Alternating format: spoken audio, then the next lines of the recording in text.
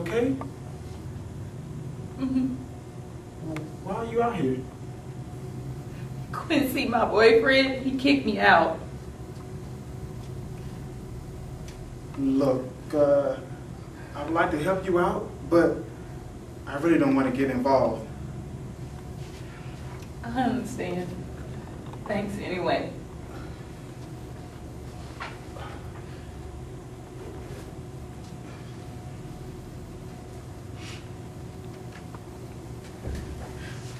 Thanks. I'm so embarrassed. Don't be. Jesus, I look like a raccoon. I was thinking Marilyn Manson. Oh, God. Oh, come on. Cheer up. It could be worse. How? I don't know. Could be staking your financial future on stealing Regis Philbin's his a specimen. See? No matter how bad things are, it could be worse. Kind of like the guy on the very bottom, huh? Hey, leave me out of this. That bad, huh? Nevertheless, I still like to see the glass half full.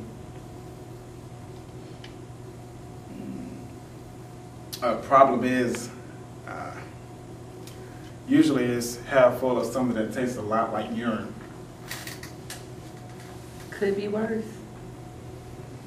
Oh, sorry, I forgot who I was talking to. Ouch. Hey, I forgot to mention that I'm a coward. Quincy? You think he'll be looking for you, right? Don't worry about him. He's probably passed out with his head in the toilet by now. Oh, this man sounds like a real catch. Oh, he's a keeper, all right. Collette.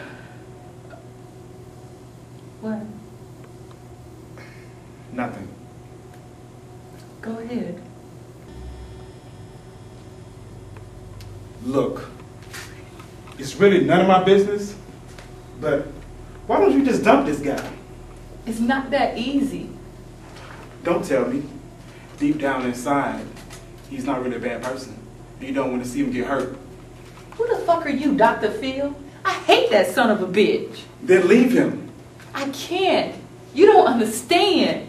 There's nothing to understand. The guy is a pig.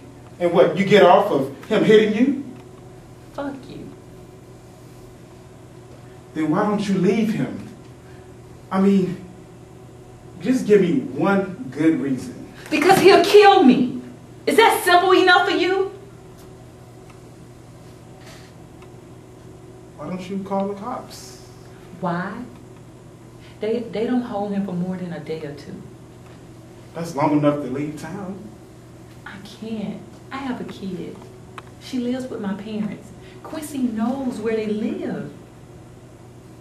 Then make sure that he gets locked up. How? Tell me how.